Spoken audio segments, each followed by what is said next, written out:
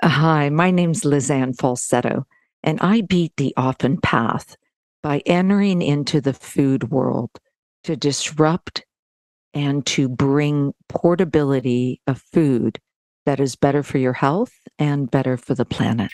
Welcome back to the Beat the Often Path podcast. I'm your host, Ross Palmer. On this show, we showcase unusual success stories and people who've had careers outside the box to remind us all that there is much more possible in this life than we've been led to believe. Well, boy, do we have a great episode for you today, because joining me today is Lizanne Falsetto, and long before she became an entrepreneur, Lizanne had a career as a model. She developed a food for herself on the job and quickly discovered that her peers were interested in what she was making. She went on to create thinkThin, the gluten-free protein bars that you've seen on the shelves of pretty much every grocery store since the 90s. Now, she sold that company a few years ago, and now she's building Betterland Foods and Woo Bars, two game-changing products that are animal-free. She's basically transforming the dairy industry with her revolutionary new company. It acts like milk, it behaves like milk, it's achieved with fermentation, but it's not milk, and it's filling a gap that we didn't know that we had. It's super interesting for me personally. Today we're going to learn how her career took a series of unexpected twists and turns, and it's going to give us all inspiration on what's possible. Now, she's been decorated with an impressive array of awards and accolades. She's well known for her philanthropy, so I'm just deeply honored to hear the story of entrepreneurial pioneer Lizanne Falsetto. Well, I'm very excited to have you here, Lizanne. It's an absolute honor to have you joining the show today. Thank you so much for being here. Thanks for having me. So when I look at your website, your personal one, and your company website, first of all, I'm just blown away by the stuff that you have done, because your personal website summarizes almost everything that I value. You show organic farming, you have a commitment to creating food and better food products in a better, more natural way. You also educate people, and you have built a nice career for yourself along the lines that I deeply value. So I'm very, very excited to hear your story today. No, thanks, Ross. You know, it's funny because you never really know what your journey is, right, until you're in it. And I think my journey started probably with a rooted Italian family that loved to cook, loved food, and loved family. And I think that's why I'm in the food world today. Oh, interesting. What part of Italy is your family from? Campobasso. So my So it's in family, the boot. And the boot, okay, my grandma was from a region called Ischia. I've never been there, but I also have an Italian grandma and great-grandma, so that tradition was passed on to me as well, and food is extremely important to me as well, maybe because of that. It's passion, it's fun, it's health, right? It's 80% of your whole health regime. And I think breaking bread every Sunday as a child with 20 Italians probably kept me in that mood, drinking wine that my grandfather made that tasted like vinegar at 7 years old, going, ooh, this is not good.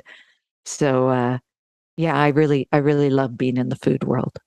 So you probably had a deep-seated memory and feeling of food being related to love and comfort and an expression of things that we value. I assume that maybe stuck with you. I think so. I think it's in the roots of who I am. Even 30 years plus, I still enjoy going to the grocery store and reading labels and understanding what the new technology is bringing to the forefront.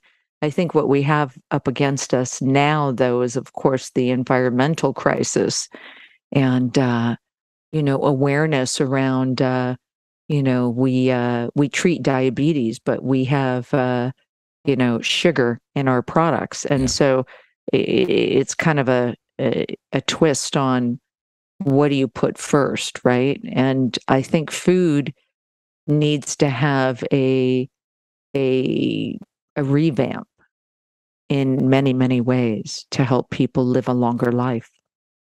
Absolutely.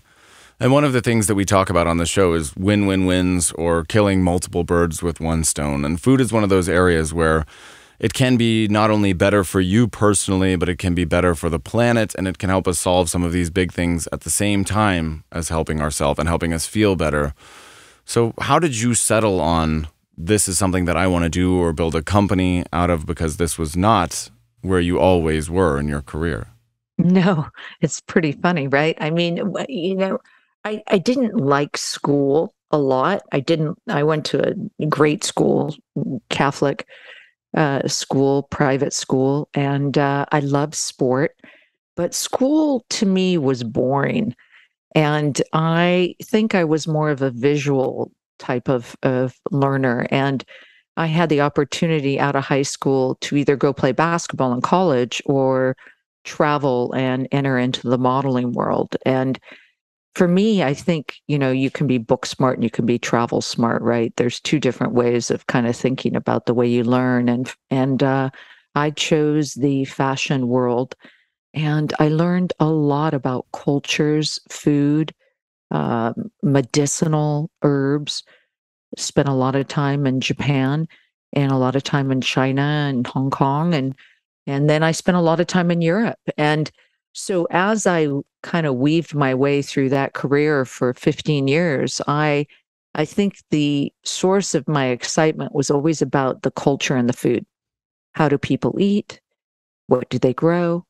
What do they do for homeopathic, functional, or white coat medicine, pharmaceutical?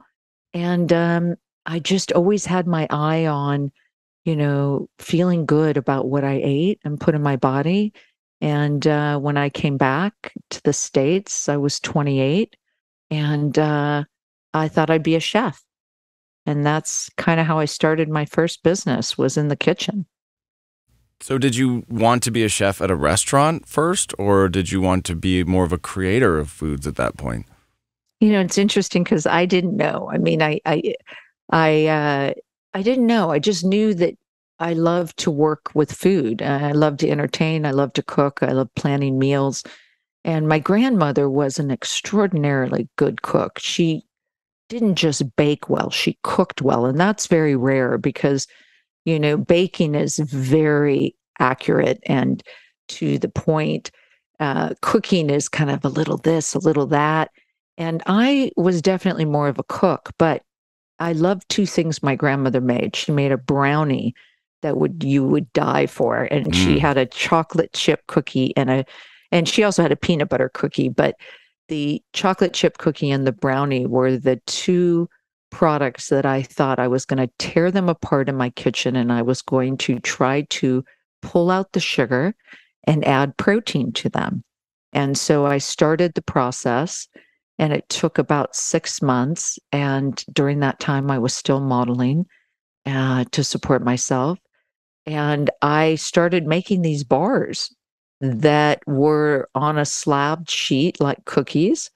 And I would take them to the modeling gigs. And next thing I knew, everybody was asking every day, "Hey, Lizanne, do you have one of those? Do you have one of those?" And I'm thinking, okay, wait, is this a business? Mm. And that's how I fell into nutrition bars. That was back when Power Bar, Cliff Bar, and Balance Bar were the only bars on the market.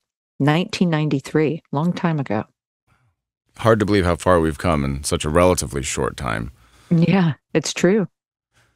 At that point, were you dairy free in the products that you were making? Were you personally exploring a vegetarian or vegan lifestyle, or had that not entered the No, conversation? no, I've never been vegan, never been dairy free. I listen to my body and I learned that in the fashion world because you would travel for a month somewhere and come back and you'd have jet lag and food was the equalizer. It was the one thing that kept me balanced. It kept me awake. It kept my skin looking good. And as a fashion model, you have to, your personality and your mood has a lot to do with your physical because the combination of the two is what the work is that you're performing. And so I was always very aware that if I ate too much dairy or lactose, it upset me. Or if I ate gluten, gluten was the biggest thing for me. I never felt good on gluten. And, gluten's glue, right? thinkThin was probably one of the first products that had gluten free on it when I launched it. But um, I eat everything and I am very careful about the types of food I combined and if I feel like eating it, I eat it, and if I don't, I don't, but I listen to my body. Mm. Very good. Yeah. That makes sense because obviously you've settled on a new product, which 1 year in the making, Betterland Foods, which is a dairy alternative, which is super, super exciting to somebody like me who, my wife and I don't really drink milk or eat much dairy. But we have a daughter, we're raising a girl, and it's a bit different when you have a kid. You think, what kind of nutrition does she need? And I don't want to shortchange her by not giving her the nutrients she needs. So we struggle with the question of what kind of milk should you give while still being ethical in this world, while still having a set of values such as wanting to be more plastic free, wanting to avoid the dairy industry as it is. So how did you settle on this as a concept then? Well, I had 30 years with thinkThin, and I built that business and sold it. And then I kept my eye on the protein world. I really love the commodity world and watching what's happening with the environment. We know that the farmlands are getting, polluted because they have to produce more because we have more mouths to feed. But then we're hurting the environment. And so the weather causes issues on the food. The protein market is dwindling down to the point where there will not be enough whey protein for people to consume. And protein is the number one ingredient that, for me, I love to eat 100 grams or more a day. And through COVID, I started doing some research about different types of proteins. And it's very interesting when you think about companies in the tech world that are able to clone an actual protein and produce it without the animal. And, I do eat meat and I do like milk without lactose. I like the flavor of it. I like cooking with it. And I started checking out Perfect Day, and Perfect Day is a alternative whey protein that is made through a fermentation process, and they're able to create a whey protein that tastes even better than whey from an animal, from a cow. And I reached out and started playing a bit with their protein in the kitchen, and I couldn't believe it. I couldn't believe how delicious it was, how it frothed, how you could bake with it. And then I started playing a little bit with it in my blender because I like smoothies. And that's when it kind of hit me that this could be something that could go into the dairy world, that this could replace milk. And as you know, we have almond, we have oat, we have all these options, but nothing tastes and acts and performs like milk. That's true. Milk is delicious. And, most people have many different milks. I bet your refrigerator has an almond and an oat. And, maybe It for your does. daughter, you have milk. That's correct. Yeah, all of the Yeah. above. Well, so the great thing about Betterland milk is we are better milk, better for you and better for the planet. And, it has the 8 grams of protein. It has 0 cholesterol. It has half the sugar and 50% less carbs, but it tastes and performs like milk. So I think that the alternative space today of almond, oat, gosh, now there's cauliflower, potato, hemp, soy, all of those products are the bridge to where we're going with our product in the food tech world of protein. Yeah, I think that's true. And in certain circumstances, you notice it more. For example, in coffee, the way oat milk or almond milk, the way that they don't really interact with coffee the same way that milk does. Right, it goes flat. Yeah, right? and you It make a just goes cappuccino, flat. but it's not the same. And you can No. do that. So generally, I find that I prefer black coffee to those types of things, even though I love oat milk and almond milk and other things like protein, smoothies and that kind of thing. I enjoy it. But specifically in certain contexts, or like you said, with baking, it does tend to fall short. It doesn't do what you need it to do. And that's a big part of being able to replace it. I And totally agree. Also, Yep. when you're staring down the barrel of the prospect of what do I feed my kid whose brain is growing, and that's something that my wife and I wrestled with a lot because we were completely hardcore vegan for a couple years, and then we dialed it back. we were struggling a bit to get what we needed just on that diet. So we started doing vegetarian. Now we still don't eat meat of any kind, no cow or beef or any of that. But we do sometimes eat cheese on pizza. We do sometimes eat dairy. Sometimes we eat eggs. Sometimes we eat fish.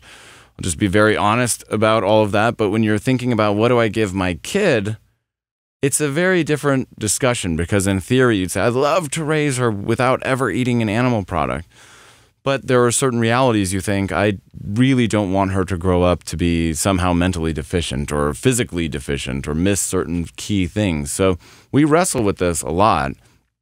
And in the end, we kind of landed on a hybrid solution where we give her regular milk, but we don't give her meat or other animal products, and she seems to be doing fine. But it's kind of a big deal. And so your product, especially for me and for us personally, is very interesting. When I came across it for the first time, I thought, wow, this is really something that has the potential to be a game changer for a lot of people like me.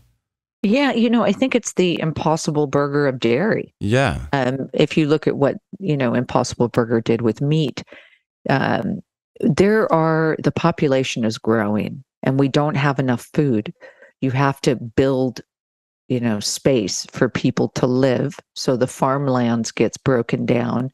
You've got issues with agriculture and weather, and every day you turn on the news and there's something there that's causing a disruption in the soil. And so where are you going to get your food source? And also, I don't think that we treat our animals well because of the stress that we put them under to be able to produce. There's just so many reasons why we need to step outside our box and start to think about the future of the planet and our food source. And that's what we're doing at Betterland Foods. We're really trying to understand how to deliver the best tasting, the best performing product that's great for your health. It's enjoyable to consume, and we're thinking about the planet in relationship to what's happening in the world today. I think it's a fabulous initiative. And I also think it's fascinating that you've chosen this without necessarily being a hardcore vegan or something like that yourself, that you recognize that there was a need for this outside of, I don't want to say outside of your own beliefs, but that you saw something that was worth pursuing in spite of that. I think that's really great and really noble. And I wish that there were more people who, on both sides, let's say, reached across the aisle to each other and to help bridge the gap that we have. Because so much of modern media shows that, like, take Blade Runner 2049, these futuristic dystopian movies, they always show that, oh, the worst part about a dystopian future, aside from cities crumbling and there being eternal winter and everything is gray, but there's also no more meat, there's also no more animal products, and it's presented as this horrific, nightmarish scenario. But I've never felt that had to be the case. It can be really positive. If something is good and you enjoy it and it gives your body what it needs and it tastes great and does what you expect it to do, then it's not a lack. It's not, I'm missing this other thing, or life would be so much better if I had this other thing. It's just a better version of something that you like. So I'm very personally passionate about anything like that gives us what we need, but that pays more attention to the environment and the context in which the product exists. So I think it's great. Yeah, it's if you think about, especially for you raising a daughter and knowing that you're creating a human being that you want to have the best, and you want to make sure she's got the proteins in her system. You want to make sure the ingredients are as clean as possible. Our products are all plant-based, and you don't compromise the taste. So they're not being raised on something that doesn't taste good, right? Because food is enjoyable. Food is fun. And there's no reason why it shouldn't be enjoyed all the way through. So I totally agree with you. I think that there's a food revolution happening, and Betterland Foods really wants to take that on. We've got two products. We've got the Betterland Milk, which will be launching in October. And we also have a candy product called woobar.com. which is we're going after the old Snickers, Milky Way, Reese's, and we're using all plant-based proteins. And if you think about what thinkThin was in the protein world, um, this is the candy protein world of what we're doing with Woo. Which also ready for disruption, if you ask me. 100%. They haven't changed their profile for over 65 years. The candy that you're eating is poison. Yeah. That's why it tastes so good, right? That's why you gain weight. That's why there's diabetes and obesity and shame on them, right? You look at Mars and General Mills and Nestle and Hershey's, and they have the opportunity to be able to create food that's better for you, but they haven't done it in over 65 years. And so I think you have to have entrepreneurs that want to disrupt the world like we do at Betterland Foods, and that's what we do. And the other really intriguing thing about how you have chosen to solve this problem, or perfect day, is that fermentation plays a key role in it. I find that to be fascinating. We seem to be learning a lot more about fermentation in general and its health benefits. And I don't know if you're familiar. Kombucha. Well, yeah, exactly. I don't know if you're familiar with the work of Michael Pollan. Do you know who he is? He Yes, has a of documentary. course. Yeah. And he has a book/documentary called Cooked, which came out a little while ago, his previous round. And he talks a bit about how fermentation in bread, how we've shortcutted this, and therefore that might be the reason for a lot of people, and perhaps even your gluten intolerance, is that it's actually perhaps not the gluten itself, but the way in which the gluten is made. And he talks about the difference between bread coming from 3 ingredients, water and flour and salt, versus coming from anything that has yeast added to it, which basically bypasses the natural fermentation process of the bread. And obviously I have no studies to confirm that, but it's something that really stuck with me as perhaps it's the way in which we achieve these things that matters. And it's easy to, I think, make a product that texturally feels like something that feels like milk or meat, but it's harder to make that feel like something that you're replacing, but also have it still be actually good for you and not just worse, right? Because I'm sure there's a way to make the texture of milk that would be very bad for you. But how did you discover this fermentation process in relationship to this other style of milk? Well, so, the protein is made through the fermentation process. So, cheese comes from fermentation. I mean, this is nothing new. This is thousands and thousands of years old, this technique. And, people say, "Oh, well, you're making it in a lab or it's coming." It's ridiculous because fermentation has been around for thousands of years. It's again in your cheese, it's kombucha, it's beer. The beer you drink is made through fermentation. And what Perfect Day did is they figured out how to take that process and how to clone a whey protein and make a identical fermentation from it. And that's why it's called precision fermentation, is because it's precise to the exact activity that actual protein can do. And it is as good as protein for your body. It tastes better than a whey protein. It just is lighter and fluffier. And so when you look at a Perfect Day protein and then you look at, say, protein powder, and you look at a whey protein powder from a cow, you can tell the difference by the light, frothy feel to the protein itself. And the flavor is just delicious. And so, with the ingredients that we added to our milk, including the protein, we added coconut water, we added other ingredients, that sunflower oil, we were able to clone milk to the point where you don't have to go to almond or oat because they don't perform as well. And you get the vitamins, you get the taste, you get the absorption, and you don't have to sacrifice. It's just a win-win for everybody. Sounds remarkable. And obviously this is a relatively new endeavor. So this is, I saw 2021, you began this. Now, we have talked a little bit about Think. So let's go back to those early days when you were doing modeling and you were bringing this product with you and you said, hey, maybe there's a business here. And how did you begin that first journey into business at that time? What were the steps that you took to bring that new product to market, the thinkThin bar or whatever you did first?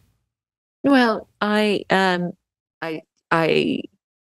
gave it to many people in the fashion industry and realized that I was doing my own test study, which I didn't even know what that was, right? Coming out of modeling, I never had to pay to do some sort of quantified test study, but I utilized the fashion industry who are conscious of what they put in their body because they have to look good. They have to be a certain weight. They want to have energy. They don't want jet lag.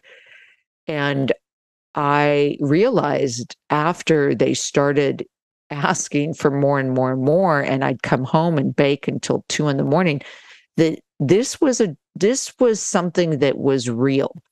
And you know what I find really interesting about entrepreneurship is I think I was born an entrepreneur. And I know people use that title kind of, as a, hey, I'm an entrepreneur and I'm going to build a business and sell it in 3 years. Well, that's not what an entrepreneur does. What an entrepreneur does is they focus on something that they're passionate about and they drive it all the way. You don't do it for the money. You do it because you love to wake up and to build something that can make a difference in the world. And when I decided that I was going to try to get into this, not knowing anything, right? I had never sold, anything in the food world, and the food world is like dealing with the mafia. It's not easy. That is the stereotype. It's a retail, monopoly. That's for sure. And what I enjoyed is that through the journey of going to market, I went from my small kitchen to a middle-sized baking kitchen. That was the first step. Then from there, I went from the baking kitchen to large vat manufacturing. And that took a while. That took a good year to figure out how to find the ingredients that I wanted, make sure that the product had 20 grams of protein. My first product was 20 grams of protein, 0 grams of sugar, and gluten-free. And that was in 1993. And if you look at where we're at today, gluten is 27% of category growth, and I attribute that to thinkThin. It was the first product that had gluten-free on it. Sugar, I always save my sugar for my drinks. If I'm going to have a glass of wine, and I know that I hold all the sugar out of my body, I'm going to have that glass of wine with dinner. I enjoy it. I was raised on wine, not the stuff my grandpa makes, but the good stuff. And I also, wanted my protein. Protein satiated me. It gave me energy. It built muscle. I felt better. I had energy. And so I went to market, and it was a long haul. It took me 20 years. When I first launched, people didn't even know what protein was. They'd say, well, how much protein do I need? 1 gram, 2 grams? People didn't even know that protein was a necessity. And this is in the early 1990s. I do believe that. Yeah. Yeah. So it took a lot of education. And through that process, I think I learned as I made mistakes, which we do as entrepreneurs. And I surrounded myself with very smart people. And if I didn't know how to do something, I'd bring in a consultant, like a logistics, for example. Like I didn't understand trucking and logistics in the food world. Do you have to have a reefer truck, cold truck, not?